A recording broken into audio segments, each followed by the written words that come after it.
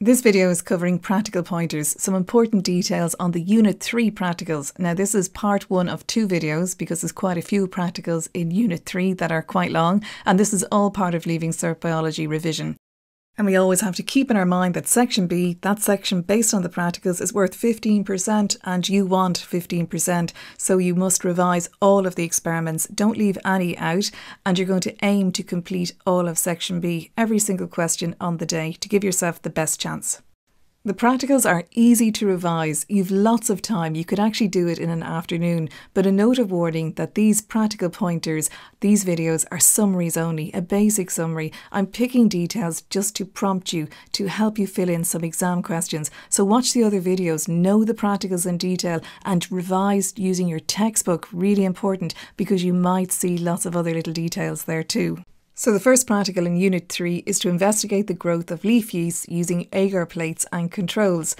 The leaves we use for this practical are the ash tree leaves, and we collect them in a very particular way. We collect them in a plastic box on the morning of the practical, and generally it has to be fine weather as well. The reason for the plastic box is so that you don't damage the leaves, and the reason for the dry weather is rain can wash off the leaf yeast. It's very important as well that you collect the leaves from the lower branches, and ideally in September. These lower leaves have been around for a longer time, and so the chances of finding many colonies of yeast on them is greater. Anything to do with microbiology, and you have to apply aseptic technique. This means using all precautions to ensure that your plates are free of contamination by other microorganisms, and in this experiment you only want leaf yeast to grow. So firstly, all desks are cleaned with disinfectant. This is standard. We handled our leaves with a metal forceps, and so anytime we touched the leaves or inside the Petri dish, we made sure that the forceps had been flamed and cooled. Flaming is a way of sterilising implements. There will be no microorganisms living, nothing living on that implement. What details crop up a lot? Well, what was the agar used? It was malt agar. The malt is the nutrient. It's the food added to the agar for those leaf yeasts. Agar is a gel, it's a growth medium, it's a growth surface for the leaf yeasts. And it was sterile to ensure there was no contamination, so we used sterile plates. The control in this practical was a sterile, unopened malt agar Petri dish. There was no leaves in this dish. A key feature of this practical is that the leaves are stuck to the lid of the Petri dish, and you can either use sections of leaves that are cut with a flame scissors or small whole leaves. That's what we generally use. And the leaves, or the sections of the leaves, are stuck to the lid with petroleum jelly. For example, Vaseline is one brand. And the trick to this is that you have to be very quick, so work speedily. You don't open the dish fully, and you always use flame forceps to attach the leaf to the top of the dish and close it and seal it immediately. You have to make sure that the underneath of the leaf, the undersurface, projects down or is looking down onto the malt agar. The fungus will discharge its spores forcibly onto the malt agar, so they'll just fall down directly underneath the leaf onto the malt agar. So for this reason, it's known as a mirror yeast. And the leaves must be attached with the top surface to the lid so this can happen. The control and the test plate are placed into the incubator set at 20 degrees Celsius. So in the first 24 hours, those fungal spores have landed onto the malt agar, but after 24 hours you must turn the plate upside down, otherwise condensation will destroy those leaf yeasts.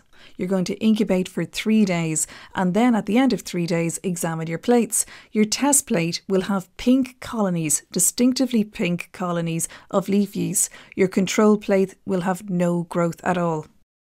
If there are many colonies of pink leaf yeast when you compare them with your colleagues in the lab, it indicates that the leaves grew in an area of good air quality. There was a lack of pollution. You're often asked, how do you dispose of the plates? Well, they're immersed in disinfectant for 24 hours, and after this then they're just placed in your normal dustbin, so they're disposed of in the bin. Next experiment is to do with the dicot stem. To prepare and examine microscopically a transverse section of a dicot stem, and note that diagram, very important. You can use lots of different samples, but geranium or buttercup are 2 herbaceous plants that are easy to cut and often referred to. And I'm going to talk about the geranium because it features in the longer, more detailed video. Because you use a backed blade, these can be particularly dangerous. Make sure you can outline your safety features and precautions. So when you got your geranium plant, you cut the section of the stem at an internode. This diagram is very important. It could come up elsewhere on your exams this year. So there's the geranium, and you're going to take a section of the stem cut at the internode. Using a backed blade, you cut wafer-thin sections from your stem, and the reason why you want your stem wet is because a wet herbaceous stem is turgid, and so it's easier to cut, and the samples must be very thin because you want the light to go through them from the light microscope. You're going to transfer each of those little sections to a clock glass filled with distilled water. You can do that carefully using a forceps or a paintbrush, but we always use the forceps.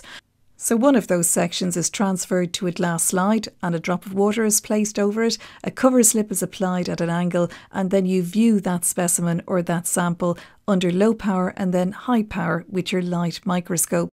And it's often really easy to get good photographs with your mobile phone down through the microscope, and you use that to create your sketches. So in this particular practical, your sketch is very important because you have to identify those tissues, those plant tissues. So you should be able to identify dermal, ground tissue, and then vascular tissue, those vascular bundles. And the reason why you know that this is a dicot stem is because the fixed arrangement of those vascular bundles around the edge. Because you remember that monocots are messy, there's no fixed arrangement of those vascular bundles. So next up, it's the heart dissection. So you can either use an ox's heart or a sheep's heart, and please bear in mind that it's very difficult to source hearts with the vessels attached or intact, so excuse the pictures. So this is very straightforward. You're basically giving a tour of the heart, identifying all of the structures that you would be asked to identify if you had to draw the heart. So firstly, identify the front surface. That's called the ventral surface. It's more rounded than the back, which is the dorsal surface. And you can see the coronary artery grooves visible on the front of the heart. When you squeeze the heart, the left side of the heart, the left ventricle wall is thicker when squeezed, and you're going to use a scalpel to do those or to make those incisions. So you're going to make two incisions, or you made two incisions from the left atrium down to the left ventricle and from the right atrium down to the right ventricle. And bear in mind, there's lots of ways of dissecting the heart. So here's the first incision we made and the second incision. So the first incision led us into the left side of the heart, and we noted immediately how thick the wall of the left ventricle was, really thick. And then we noted the thin wall and the size of the left atrium, tiny in comparison. So when you were looking at the left ventricle, you noted the papillary muscles and the attached chordae tendineae, which led up and were attached onto the two flaps or the cusps of the bicuspid valve, and you could lift up each of those two flaps with a guide or with a forceps. So the next part of the practical involved making another incision. So this time we made an incision up through the aorta. The reason for that was to visualise the semilunar valve. It has three flaps or cusps. Number 1. There's number 2, and there's the final or the third cusp. Just above the semilunar valves, there are two holes. You can just see one here. It's the origin of a coronary artery, but there is another one for the other coronary artery. They're at the base of the aorta above the semilunar valve. You also made note of the septum, the wall separating the left and right sides, and now the incision to the right side of the heart. We noted the very thin wall of the right ventricle in comparison to that of the left ventricle. It was noticeably much thinner.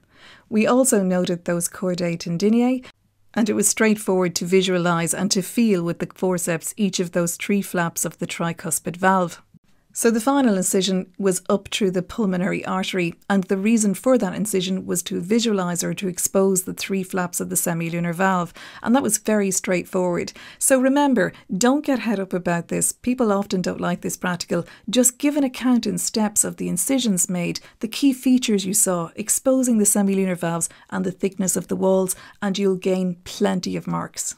Next practical is to investigate the effect of exercise on the pulse of a human, and this is one practical where technology trumps, so it's more accurate to measure pulse rate with a pulse monitor.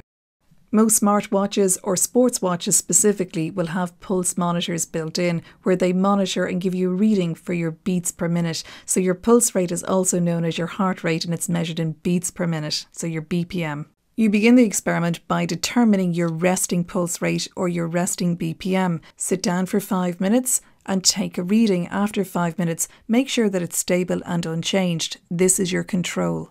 Stand and immediately take a reading. Let it return to resting rate.